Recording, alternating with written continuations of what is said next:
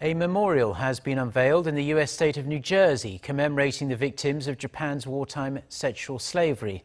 Attended by the local Korean community, as well as some American veterans of the Korean War, the newly established marble tablet depicts the silhouette of a young woman with her face in her hands. There's also a description of the atrocity that forced some 200,000 women, mostly Korean, to work in Japanese military brothels during World War II. It's the fourth such memorial in New Jersey alone and the eighth in the United States. The community leader said she hoped that it will serve as a reminder of the wartime atrocities and that it should never be forgotten.